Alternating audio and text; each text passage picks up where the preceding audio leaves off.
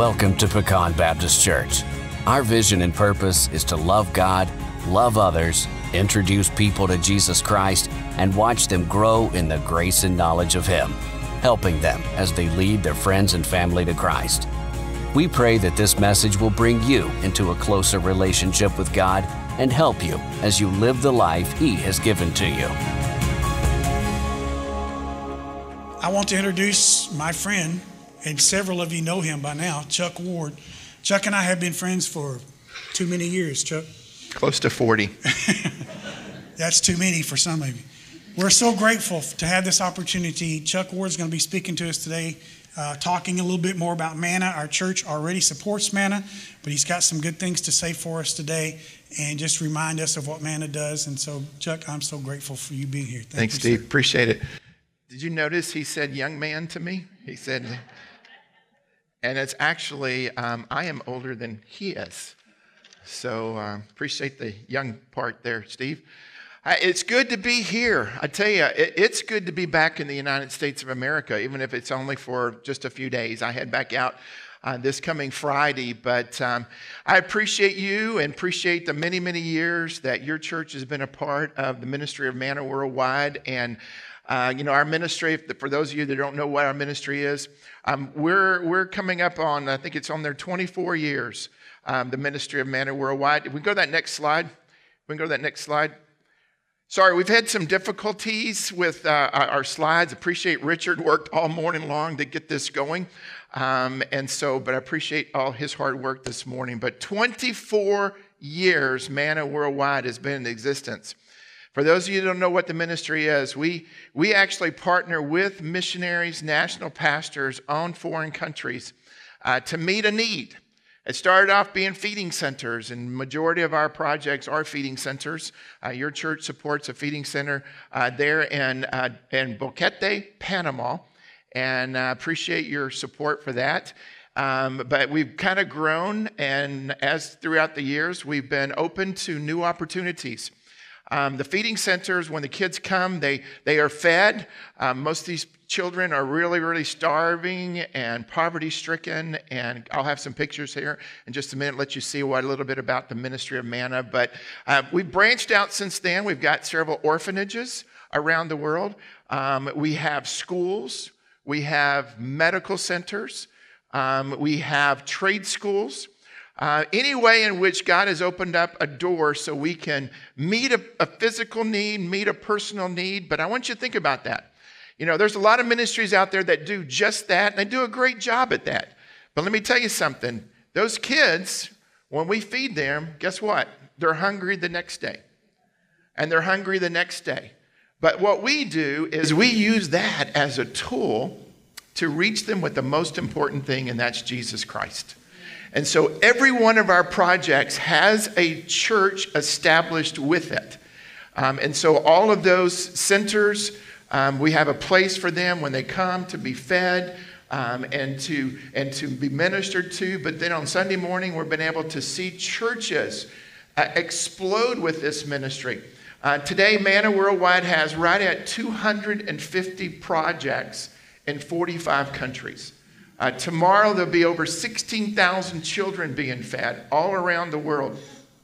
But more importantly, we've been able to share Jesus Christ with these children, and many of those children and their families have come to know Jesus Christ. We've also been able to start about 120 churches in the last 24 years. And so we appreciate your church and the partnership that you have. And I just put a little thank you up there for many, many years of partnering with our church and helping support my family through your giving here supports my family. And so we want to say thank you for that. And my wife and I have been with Manna in January. It's actually going to be 23 years. So I was able to I was the first one that joined Manna after Bruce and Pam O'Neill started this ministry. And so it just seems like yesterday that this ministry has started. And so just to look back and see how God has put his hand on this ministry and blessed this ministry. But the thing is, we could not do what we do without the local church and people like you here at Pecan Baptist Church. And we're going to share with you a little bit, maybe a new project that maybe you'd like to have a part in it. But let's go to the next slide. I just got back from a recent trip to Guatemala last week, and I actually leave Friday to go back to Guatemala, and I just wanted to share with you a little bit about what we do on trips. And I know back there's a sign-up sheet. We're looking to take your church on a trip in March or April of next year. And so if you're interested in going on a trip with us and with me, we'd love for you to sign up, and then we'll let you know where we're going to go. But I just want to share some things with you. First place we want to share with you is in San Lucas, Guatemala. And if you go to that next slide, and we're going to show you a picture of some of the things that we started doing. About 8 years ago, I really felt like, when I take people on a missions trip, we take them to the feeding centers, let us see what we do, but I want to see people have an opportunity to actually minister and to actually have an opportunity to share the gospel, because that's what our ministry is. Our main outreach is to share the love of Jesus Christ. And every time I'm preaching in a church, I'm sharing with you that it's only through Jesus Christ that you can come to know him and to get to heaven. Jesus says, I am the way, the truth, and the life. No man can come to the Father except through me. And so if you're here this morning, that's the same message that we are sharing here at this church. Just like we were sharing with this young lady right here last week with Pastor PJ there in San Lucas. We go in, and a couple of things that we've been doing is we've been going and actually going to these homes and ministering to them with food baskets. And we share that, here's some food that's going to last you maybe a week or two. But then we go right into the gospel, sharing how they can know Jesus Christ. And at this particular visit, PJ was able to lead this young lady and her husband to the Lord. And it was just an exciting time. Last week, we got to see 7 people trust Christ on just a mission trip with the church that I took. Let's go to the next slide. In El Dorado, we're trying to do some new things in El Dorado, which is another village there. Let's go to the picture. One of the things that we're doing is, we're going into villages and we're seeing people. Actually, in El Dorado, we have a medical center there that we help support. And one of the main things that they do when they're in this medical center, the people that they see are people that have respiratory diseases. And the reason why they have the respiratory diseases is because they're in closed areas like this, and they build an open fire, and that's how they cook. And so when they cook, all that smoke that's in there is getting into their lungs, and they get a respiratory infection. And so we're going right now, we can actually, this is a wood-burning stove, but it's vented, so there's no smoke in there. And so we're going into this village.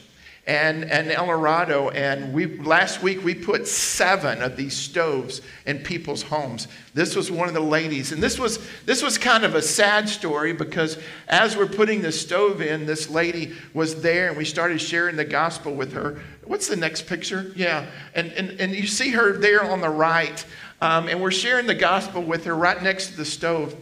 And one of the saddest experiences that we had, that she rejected Christ. And the reason why she rejected Christ is because she said that her family, if she did this, would disown her. And the lady on the left with holding the baby is her daughter-in-law, and she was standing at the door. And we were just fixing to leave after she rejected Christ, and we asked her, what about you? Would you like to accept Jesus Christ? And she said, I would love to accept Jesus Christ, but I truly am also afraid of my mother-in-law and what she would think of me. And the mother-in-law said, if you want to accept Christ, you can. And so we led her to Christ right there. The group that I went, we left there and we got back to our hotel, and we were discussing that night. And they said that was just some of the greatest, yet it was depressing trip that they had taken that particular day visiting this home, because they saw somebody reject Christ, but then they saw somebody accept Christ. And so we had tears of joy and we had tears of sadness in the exact same time when we were talking. But this is what took place last week. Okay, and then Rama Blanca is one of our centers down right on the coast. And if you want to go and see some hot things, it was hot. Now, this lady she actually started, I don't remember Steve, we had the feeding center Rama Blanca in her house when we started there. And now she has a block home. Back then, she just had, dirt floors and metal building. But we started the feeding center about 11 years ago in her house. And I visited her about 3 weeks before this trip that I took last week. And come to find out, she hasn't been able to see in 3 years because of cataracts. She said everything is just blurry. And so I came back home. I contacted a church. And I said, there's a church, there's an individual down there that for only $800, we can have her see again. And so they sent it, and I had just gave her, and that's what the wad of cash she has in her hand. And I can't wait. We're going back next week, and I'm going to see her, and she's already had her cataract surgery. And she is hopefully going to be able to see me next week when I go back down there. So for over 3 years, she hasn't been able to see, but now she's going to be able to see. And imagine having a service on the beach. We actually had a service.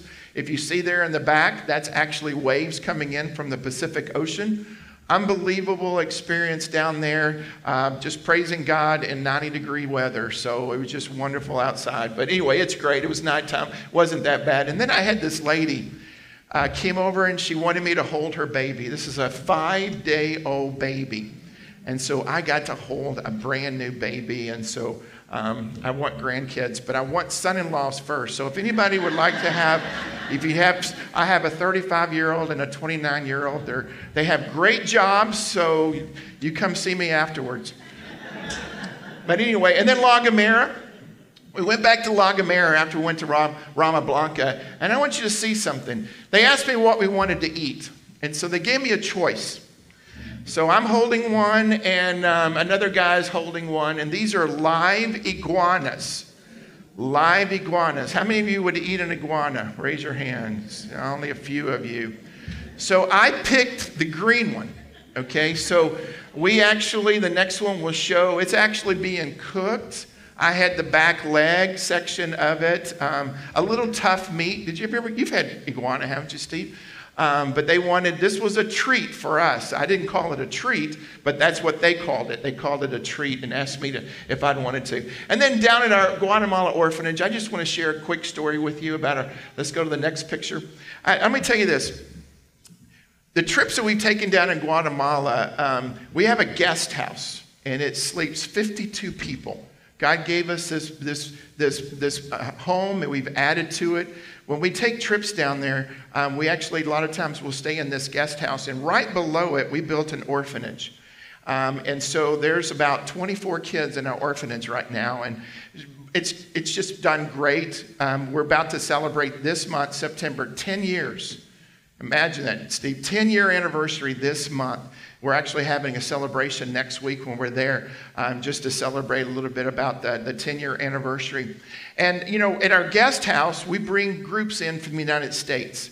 And we have very, very nice vans for those groups that come in. So if you're on a missions trip down with me to Guatemala, you're able to see and experience great things across the country with really, really nice vans. Well, this past year, I was given $37,000 from a church to buy a van. And so I went and bought this really nice 2022. It's actually a 16-passenger van, and I was just so excited. Not that van. Let's go back to the original one. Anyway, I walked outside, okay? After I bought this van, I walked out, and as soon as I walked out, I saw this van. So I was so excited because we bought a new van for the Americans, and I walked out, and I saw this van, which was a hand-me-down from our guest house, and we gave them this van 10 years ago when we started the orphanage, our old van. The next picture shows what the interior looks like. And so I walked out there, and I'm telling you, I was so excited we got a new van, but then I'm like, this is not fair. It's not fair that Americans, we want to treat them really well, but we treat our kids in our orphanage in these vans and smokes. And this is the nicer of the two vans that they have. The other one used to be an ambulance. And we actually took the seats out and put old seats in. And those are the two vans that they've had for the last 10 years. And so I walked out there and I said, you know what? I'm going to try to do whatever I possibly can to get. And I went down there. I said, I'm going to commit for you to get a van, a new van. And so I sent out a newsletter. And so I had first lady that got my newsletter, 86-year-old lady, 86 years old. She contacted me and she said, I saw your letter. And she said, I have $13,000 I'd like to give for the van. That started the process. Over the next few months, we were able to raise $92,000. So this is one of 2 brand new vans that the orphanage has down in Guatemala. So the kids are so excited that they have newer vans than we have for the Americans. And so, but we're excited that God blessed that orphanage with 2 new vans. Here's the thing, they have 2 new vans and $17,000 sitting in an account in case anything goes wrong with those vans. So God is blessing. Next slide. Some new opportunities in Panama. I want to show you this next slide if we could. If you've been around, you know that we had some feeding centers down in Panama, and we had to shut those things down about 8 years ago because some misappropriation of funds with our missionary that we had down there. That was 8 years ago. I wept in the day that all this happened. We had 4 feeding centers and an orphanage down there. And so we shut them down, and 8 years later, the missionary is no longer there. We have a new pastor, national pastor is there. And last year, he came to me and we met. And so I asked him, I said, would you be willing to start some of these feeding centers back? He said, oh, Chuck, he said, that would be just a great thing for us to start them back. And so I committed to him to try to raise the funds to start the feeding centers back. We were able to get a lump sum of money. And so I went ahead, by faith, started one of those feeding centers. And this is it. It's in the squatters' village. Everybody there doesn't have really any electricity, running water. They have pirated electricity. They don't have any kind of running water there. I mean, it's the nastiest of nastiest place that you can live. But we started this feeding center back.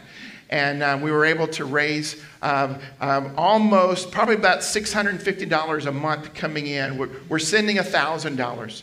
And I was told this morning that I could ask you, I know your church is already sending some money through your giving designated to Manna. We're about $300 to $400 short for this feeding center. I'm not going to stop it, I'll tell you that. If we don't raise that this morning, then I'm going to continue and I'll find somebody else. But I know your church is already committed to whatever's coming in. It's raising from $100, maybe $300 a month that's coming in. And we're going to go ahead and start designated so this feeding center can continue to go. And, I've had trouble since I started this feeding center. I was just so depressed because it's been about 6, 7, 8 months now that this feeding center has been going. But there was 2 other feeding centers I'm wanting to start, and I still hadn't been able to get this money. About 6 weeks ago, I was preaching in a church in McCall, Idaho, sharing this story about how we still need money to support 2 more feeding centers. I really want to start these other 2 feeding centers back. And I left there, nobody came up to me at the time, but almost 2.5 weeks later, I get a phone call from a man that's in that church. And he told me, he said, would you allow me to cover the expenses for the other 2 feeding centers? So October 1st, he's given $2,000 a month. October 1st, we are starting those other 2 feeding centers back. One of them is this one right here. No, we'll go back to that picture in just a second. I want to share with you. Go to the next picture, the next one after that. That's the one we're about to start back. They've been able to go in there and they fixed it up. They've painted it, and that's one of the 2 feeding centers that we're going to start back. Let's go back to that little boy. Isn't he cute? This little boy is from the squatters' village. The one we just started back just a few months ago. This little boy started coming to the church from the squatters' village after we started him back. And Rafael Rodriguez, the missionary, is kind of overseeing this project down there, contacted me last week. And he sent me this picture. And he said, this boy came to know Jesus Christ through the feeding center that we were able to start back. He said last week he got real sick. We had to put him in the hospital. And the end of last week, he passed away.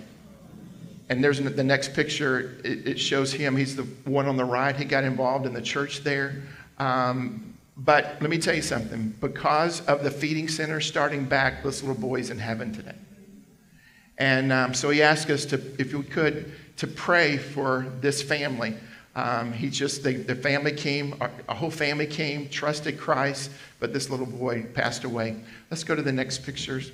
And then we have children, the children's village in Guatemala. Show this picture. I'm going to just real quickly.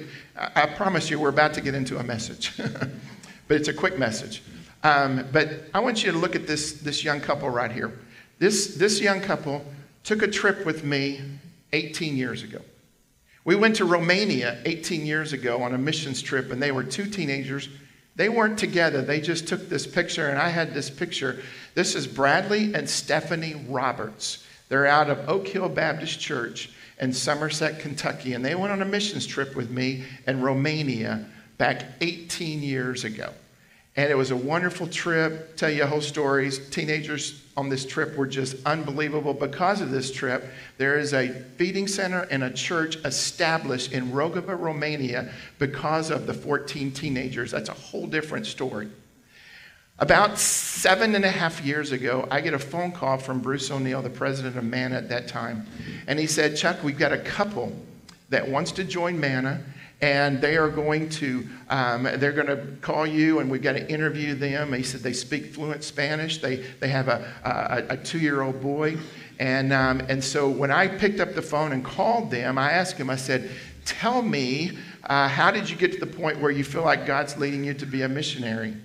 And they said this: we took a trip with you several years ago. About 11 years ago, we took a trip with you. And this next picture shows them today, okay?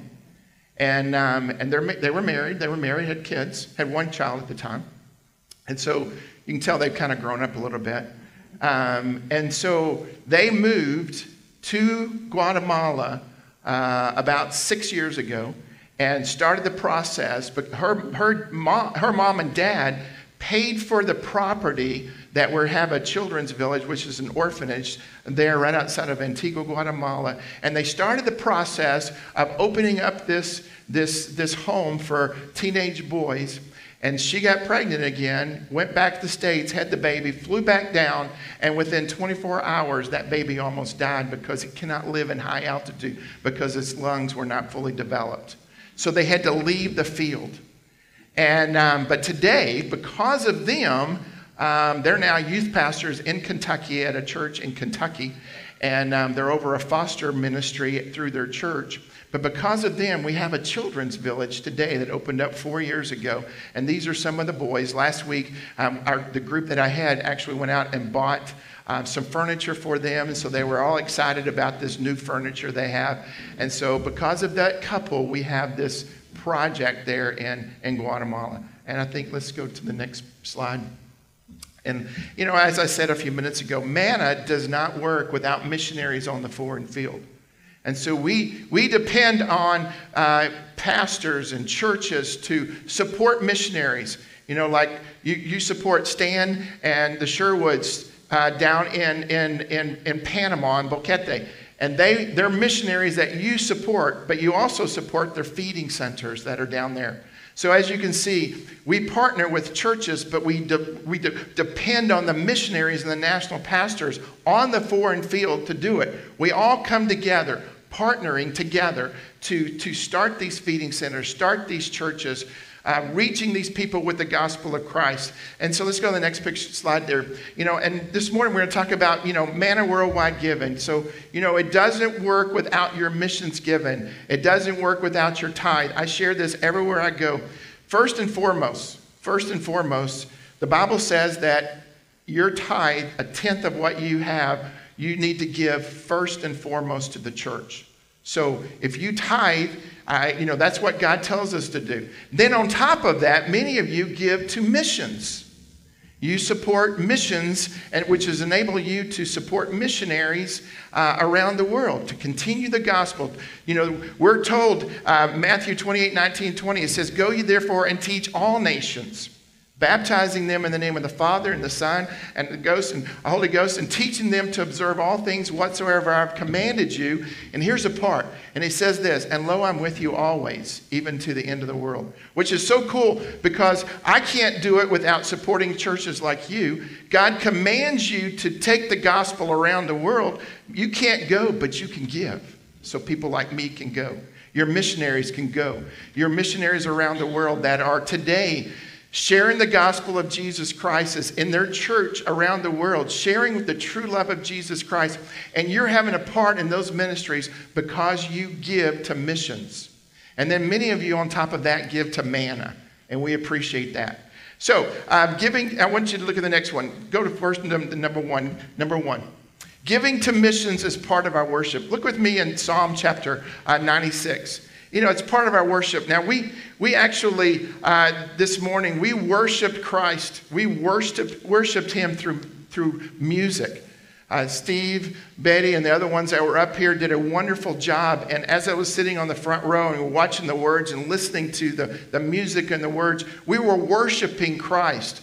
But also giving is also a worship. Look in Psalm 96, and in verses 8 and 9, it says, "Give unto the Lord the glory due unto his name." And then it says this, "Bring an offering. Bring an offering and come into his courts. Oh, worship the Lord in the beauty of holiness. Fear before him all the earth." So when we give to God, when we're giving our tithe, when we're giving to missions, when we're giving to Manna, we're actually worshiping the Lord Jesus Christ. It's our way of telling him that we love him. When we give these offerings to the Lord, when you give it to the church, when you support missions, when you support Manna, it's an act of worship. And that's some of the things that we need to realize, that, you know, it's not just somebody just putting something in there in an offering plate and not thinking about it. You're actually worshiping the Lord Jesus Christ. And number two, giving to missions is an expression of our love. Let me ask you, how many of you love the Lord this morning? Raise your hand. Good, everybody. We all love the Lord. And it's when we give, it's an expression of the love. To think about what Jesus Christ did for us.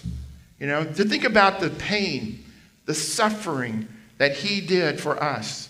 And to think about, you know, when I travel to foreign countries, now I got off of the main highway, whatever that highway is over here into Granbury, and I turned the corner and I went down to your church. I passed a lot of churches to get here, okay? There's a lot of churches in this area. And I'm going to tell you, we don't think we do, but we live in the greatest nation in the world, okay? We are blessed to have churches that we can freely worship in. When I go to Guatemala next week, just getting to some of our feeding centers and some of our churches, I'll cross through villages after villages after villages. When I go to the coast, I go through city after city after city. And you know, I very seldom will cross a church. And if I do cross a church, it's usually just a Catholic church. And so I see opportunities after opportunities to express our love. And sometimes as Americans, we take for granted the blessings that God has given to us to be able to worship freely here in our nation. To think we could have been born in Guatemala, we could have been born in Panama, we could have been born in Cuba, where we have many centers there now. We could have been born in some communist nation where there's no churches at all. And so we should be blessed, and giving is an expression. It's an expression of our love that we should have for Jesus Christ, for what he did. And in 2 Corinthians chapter 5, verse 14, it says this, "For the love of Christ constraineth us, because we thus judge, that is, one died for all, then we're all dead." And then the next verse is chapter 8, verse 8. And in the writer here, Paul, if you think about what Paul did, Paul went on 3 missionary journeys, okay? He got to start churches. He was the first missionary who got to start churches all over in that area. And then he comes back and he writes these letters to the church at Corinth. And in 2 Corinthians chapter 8, verse 8, it says this, "I speak not by commandment, but by occasion of the forwardness of others." And look at this, "and to prove the sincerity of your love." Paul was talking to the church there, and he said, church, I want you to prove your sincerity. How do we prove our sincerity that we love Christ? Well, we share the gospel. Well, how do we share the gospel? Through our mouth and through our giving. That's how we share. When we give, it enables opportunity for people around the world to have the same opportunities that we have here in the United States. And then in 2 Corinthians 8:24 says this, wherefore show ye to them and before the churches the proof of your love. The proof of your love and of our boasting on your behalf. You know what? I can walk in here. I can talk to the pastor. I can talk to Steve. I can talk to many of you. Your church has proof that you love souls around the world. Did you know that? You have proof. I walked back here. I saw missionaries. I walked in the back. You have a book there that has all the missionaries that your church supports, some 90 some odd through E3, 90 some odd missionaries that today, because of your giving, that's a proof that these missionaries and your church are doing what they're supposed to be doing. You're taking the gospel around the world. There's proof. And then finally, giving to missions is an act of personal surrender. We need to personally surrender. You know, it's much more than just giving every single week. You know, putting it into a box and to giving. It's a personal surrender. And maybe some of you this morning have never really personally surrendered to the Lord. You may be writing your check and not even thinking about it when you write the check. It's almost become a habit. You know, a habit. But to think about when you're giving so people can have an opportunity to hear the gospel. In 2 Corinthians chapter 8, verse 5, it says this, and this they did, not as we hoped, but listen to this, but first gave their own selves to the Lord and unto us by the will of God. When we give and we have a personal surrender, it means we're giving of ourselves. We're giving of ourselves. You know, almost 24 years ago, I went on a mission trip. I went on the very first trip that Manna ever took. And I remember on that trip, I saw an opportunity for Manna Worldwide. I saw the very first feeding center established in Phnom Penh, Cambodia, almost 24 years ago, the week of Christmas.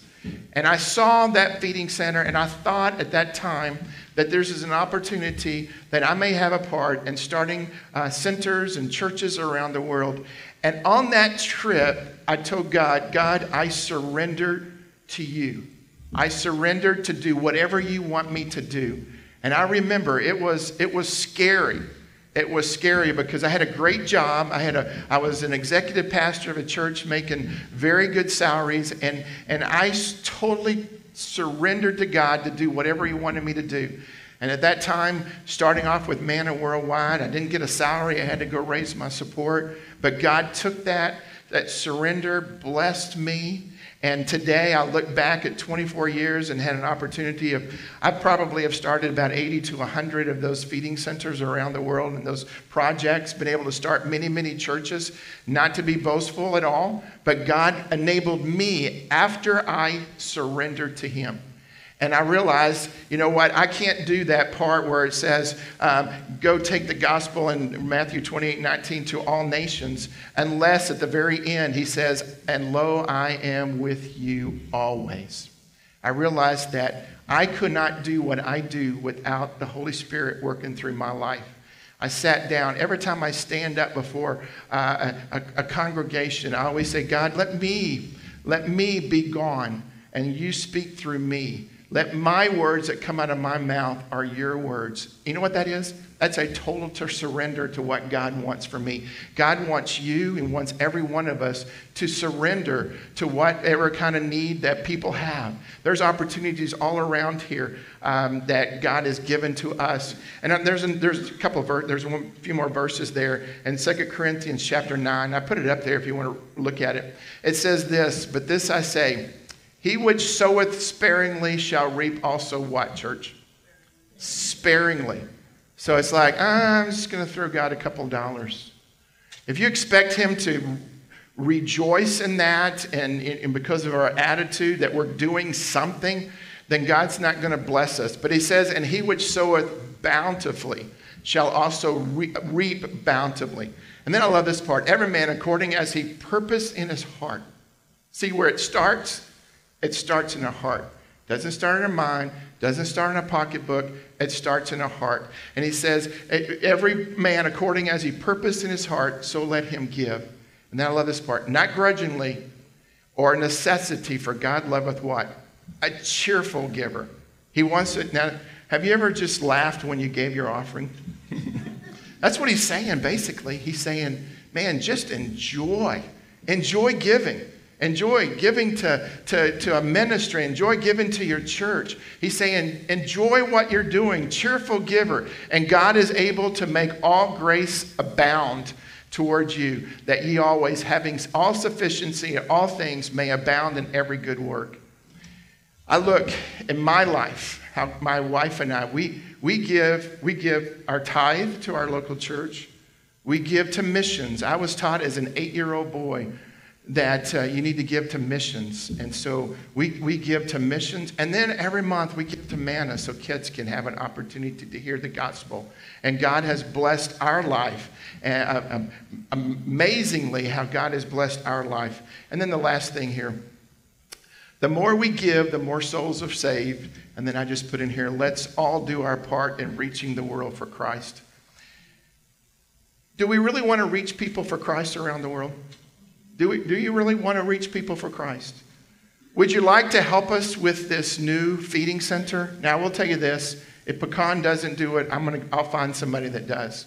But there's kids in a squatter's village in Panama, in the city of David, that are going to be fed in the morning. There's close to 100 kids in that village right now. I mean, that come to our feeding center there. Can you put that picture up on that with the one that all the kids... there's just a carport right there, and I want you to see them. Yeah, no, one a little bit before that. There they are. That's the feeding center that whatever is coming in from Manna, we're going to start putting towards this feeding center. And you know, they're limited. What do you mean they're limited? Well, they can only feed so much. We send $1,000 down there. They have more kids, they say, that need to be fed. So what happens if we get more than $300 or $400? Then I can call the missionary down there and say, you can increase the giving and you can increase the people that you're reaching, and you can start taking on more kids. Wouldn't that be great for me to be able to do that? And so God will take that opportunity. And what's so cool about Manna, when you meet a physical need with somebody, not just the kids, but then you go knocking on their doors of this village, they know that church is meeting those kids' needs physically. And you know what happens when you meet a need, when you have a need, it opens up their heart that shows you care for them. And then we're able to get into those homes, share the love of Jesus Christ, and we're seeing not only these kids trust Christ, but we're seeing their parents trust Christ as well. Then they send a bus down there. They're sending a bus this morning. There's a bus that's heading down there.